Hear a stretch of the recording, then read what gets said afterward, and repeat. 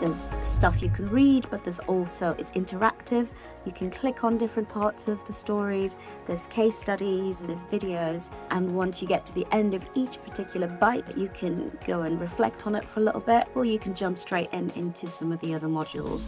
It actually caters to the need. So it's not set in stone that just focuses on one profession or one setting or one level of professional maturity, if you like.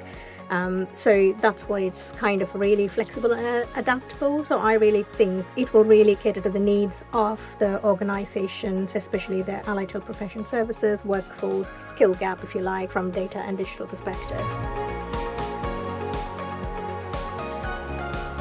It's fantastic to see a resource that's going to help AHPs to use data more effectively so that we can demonstrate the impact of the services they're delivering.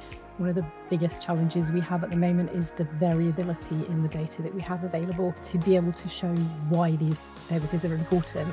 And if you can't demonstrate why they're important, it's really hard to get funding and business support to make sure they happen.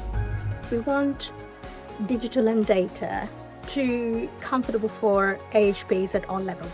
So once we get that, then automatically that will create a digitally mature AHP services and a data-driven AHP services.